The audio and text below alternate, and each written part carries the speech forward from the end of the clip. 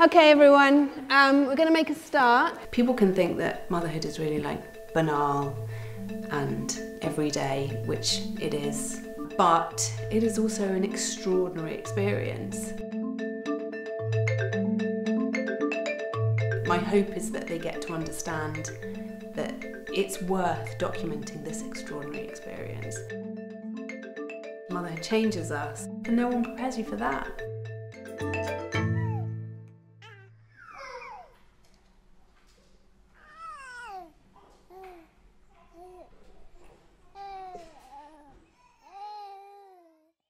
My name's Catherine Kemp. I'm the founder and director of the New Mothers Writing Circle.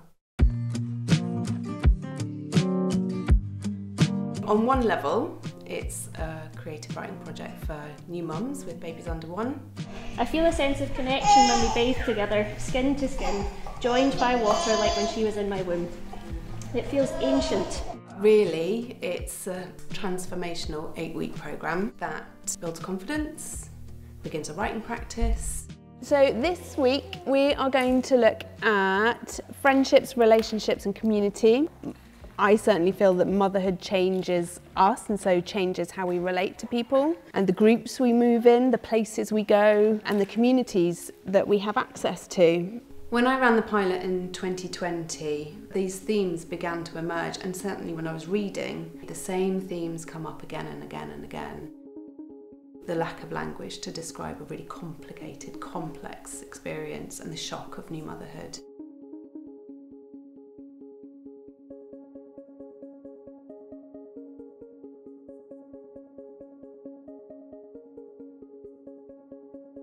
We're now at the end of week 4, so they're halfway through now. This is Ishbel. Hello, this is not my bit. I'm Ishbel McFarlane and I am an alumni of the Mothers Writing Circle, and now sometimes I help Kat to lead the sessions. The first time I held her, it was on my chest. Skin to skin, skin to skin, skin to skin, the holy phrase of my antenatal classes.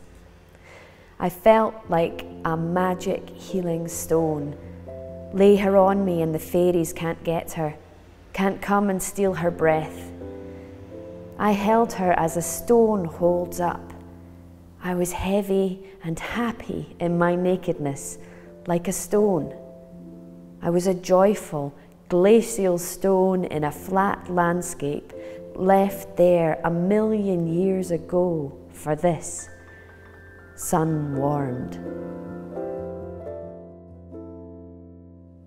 There's a bit in an Alan Bennett play about sometimes writing like holds a hand out to you and takes your hand and says, me too, you know. So we were talking in the room and we were sharing experiences. Some of the mums had already had kids and they were able to say, oh, my first was like that, but then she grew out of it or whatever. You had that in the room, but you also had these people from all over the world, from all over the UK, people reflecting in these beautiful ways where you could see yourself and you could have someone take your hand in that way.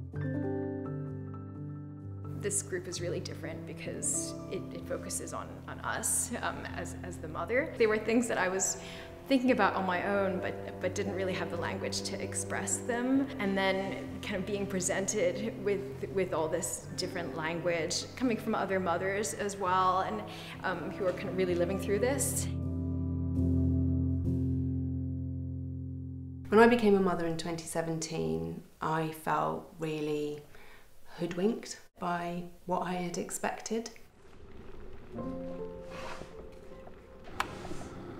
This experience of motherhood was far more challenging and deeply lonely than I had expected.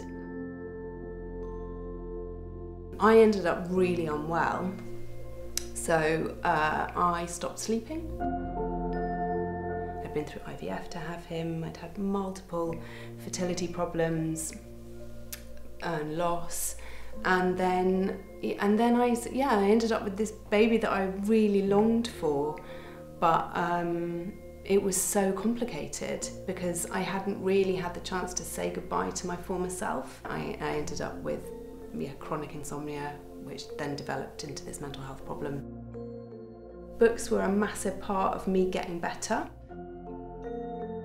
I would write about my experiences, and it was a way, kind of a cathartic way of kind of processing my experience.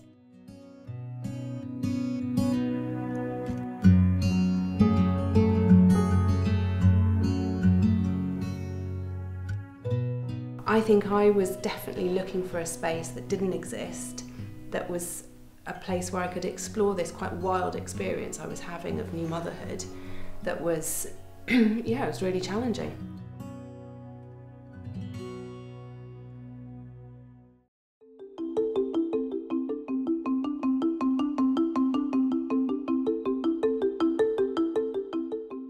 I can't believe that it's been 8 weeks since the New Mothers Writing Circle started. I think I was just expecting to, come in and write and maybe do some nice poetry about the wonders of motherhood and all those things, but actually it turned into something that was very insightful and thought-provoking, and I can't thank Katrin enough for that. It's sort of bittersweet now. It's the end of 14 months of work, 80 women, 81 babies. All right, guys, good morning. Welcome back.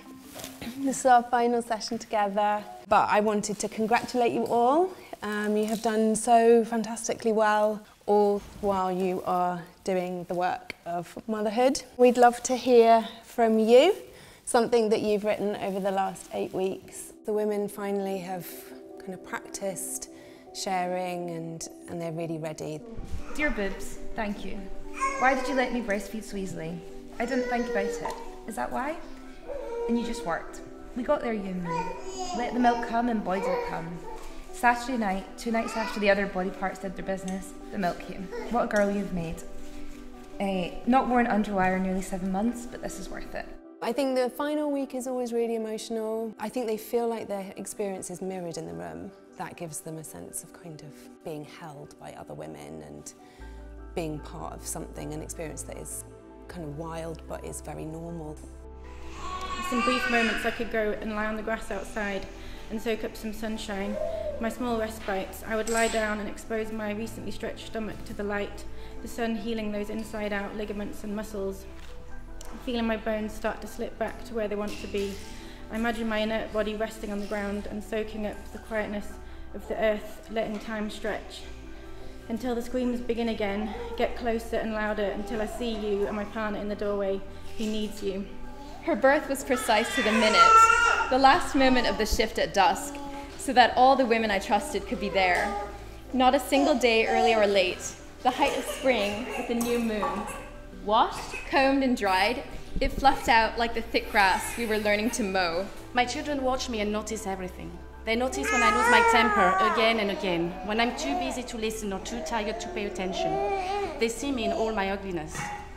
But they also notice when I feel bad, when I apologize, or when I explain that it's not their fault. I'm far from perfect, and maybe that's okay for my children to see this, because they can also see that for them, I will never stop trying to be better. All of these experiences within motherhood are kind of, they're normal. Even if we feel very alone in them,